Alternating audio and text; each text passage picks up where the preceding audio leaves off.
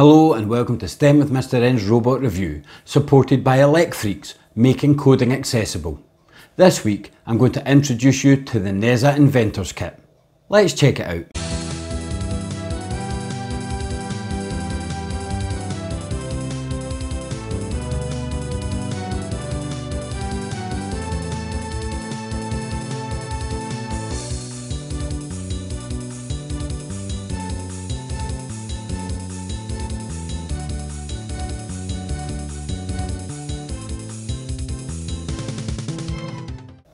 Freaks were founded in 2011 and focus on the microbit kits. They are the official BBC microbit partners in China and also sponsored the Do Your Bit Challenge in 2021 and 2022.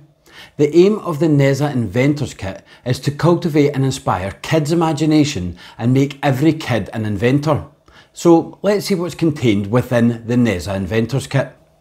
The Nezha Inventor's kit is split into two levels.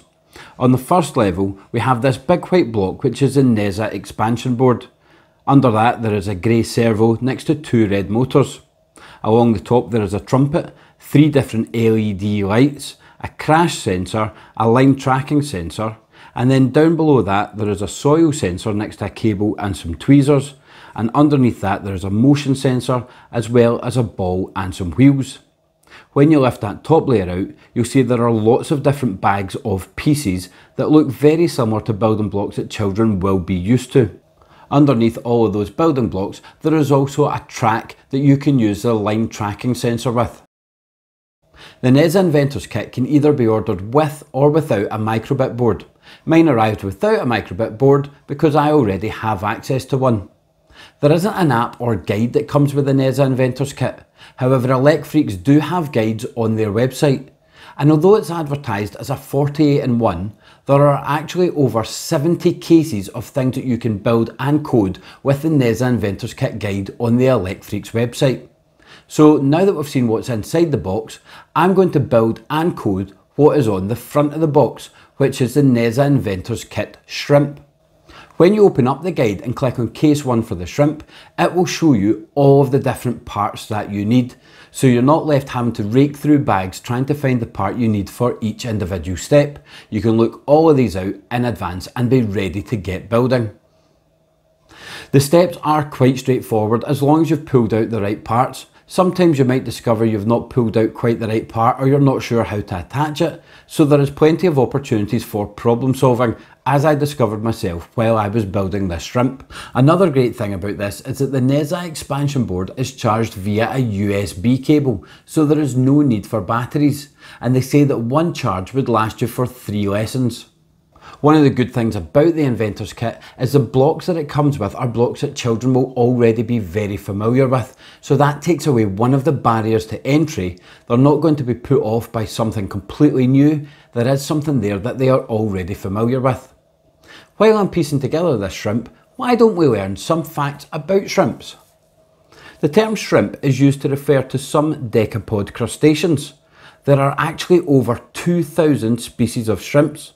And shrimp are widespread. They can be found near the sea floor of most coasts and estuaries, as well as in rivers and lakes, and they usually live from 1 to 7 years. Shrimp can range in length from a few millimetres to more than 20 centimetres, which is about 8 inches, although the average size for a shrimp is about 4 to 8 centimetres, or 1.5 to 3 inches. They're characterised by a body that is compressed from side to side, long antennae and legs, thin and semi-transparent exoskeleton, lamellar gills and a fin-like tail. The colour of a shrimp is influenced by its natural habitat. Some subspecies are able to change colour to fit in with surroundings. Shrimp in tropical and subtropical habitats are brightly coloured. Others are transparent so that predators have a difficult time spotting them. Brown and green shrimp are often found in muddy riverbeds. Most shrimp are omnivorous. Their food consists mostly of small plants and animals, however some shrimp species feed on carrion. The muscular tails of many shrimp are edible to humans and they are widely caught and farmed for human consumption. In fact, commercial shrimp species support an industry which is worth $50 billion a year. Shrimp have high levels of omega-3 fatty acids and low levels of mercury. As with other seafood, shrimp is high in calcium, iodine and protein, but low in food energy. The terms shrimp and prawn are common names, not scientific names. Their close relatives include crabs, crayfish and lobsters. Now that my shrimp is built, it's time to move on to the coding aspect, and you'll see that there are coding instructions there underneath the building instructions. Because the Nezha Inventor's kit uses a microbit board, it just uses a microbit coding app, which you can download onto any iOS or Android device. When I open up the microbit app, I'm going to click on Create Code, and this opens up a template with 2 blocks already in it, one called On Start and one called Forever. Now, to code with the Nezha Inventor's kit, we need to add a couple of extensions. One of these is Planet X and the other one is Nezha, and you'll see both of these in my menus at the left hand side. To add on these extensions, you want to click on that block there called Extensions, and then search for Nezha and download the Nezha extension, and then Planet X and download the Planet X extension, not the Planet X AI for coding the shrimp. Now all I'm going to do is start dragging blocks out to fill in the coding based on the instructions on the Nezha guide. You'll notice this is using Scratch-based block coding, which again is something that children will already be familiar with, so it again removes another barrier to entry for them. Also, if they've already got experience using a microbit, they will already be familiar with the microbit app and how to create coding in it by clicking in the different menus and dragging blocks out to join them together. Gradually, I'm piecing together the coding for my shrimp to have it moving its claws and moving its wheels. I'm also creating some coding for the sensor on the front so that if it detects an obstacle in front of it, the shrimp is going to change its direction to get out of the way of the obstacle. Now that I've finished putting in all of the coding blocks based on the instructions, it's time to turn on my microbit, set it up and pair it with my tablet. I'll need to have my Bluetooth turned on for this because that is how it connects to the microbit. And the microbit also goes through a wee bit of a setup process where it asks you to shake it, tilt it and clap, just so it knows that all of its sensors are working. Back on the main page of the app, I'm going to click on Choose Microbit, and then I'm going to click on Pair a New Microbit. It shows you how to do the pairing process, so I'm just going to go through and set that up to link my microbit to my tablet. Now that the two things are paired, it is time to transfer the coding that I have built in my program onto the microbit. I'm going to go back to the main page of the app, and then you see there is an option there called Flash. When I select this and hit Flash, it is going to show me how to flash this onto my microbit. I need to put the microbit into the pairing process again, but then the coding is going to flash over. Now, because the first block in the coding was on start and it was telling the shrimp to move, as soon as this is finished flashing to my microbit, this shrimp is going to move.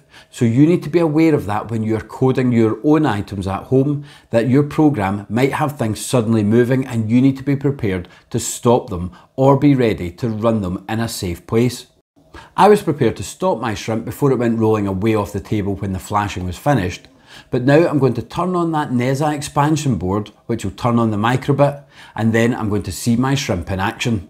As my shrimp is driving about the table, I'm putting my hand in front of those sensors, and every time the shrimp detects an obstacle, you'll notice it very quickly changes its direction. I'm having fun just actually trying to keep it on the table without it running away off ahead of me because it is moving very quickly. You can get as creative as you want with your shrimp. I've just had mine driving about on the table to show you its capabilities, but you could set it up somewhere with lots of obstacles to see how the shrimp copes with that, or even see if you could get it to move through a track with lots of different obstacles for it to dodge. You can even create your own coding for the shrimp. You don't need to stick with what's there on the Nezha Inventor's guide. That's just to get you started. But the whole idea of the Nezha Inventor's kit is to encourage your creativity. Well, that's all for this week. I hope you enjoyed it. A huge thank you to ElectFreaks for reaching out and sending me the Nezha Inventor's kit.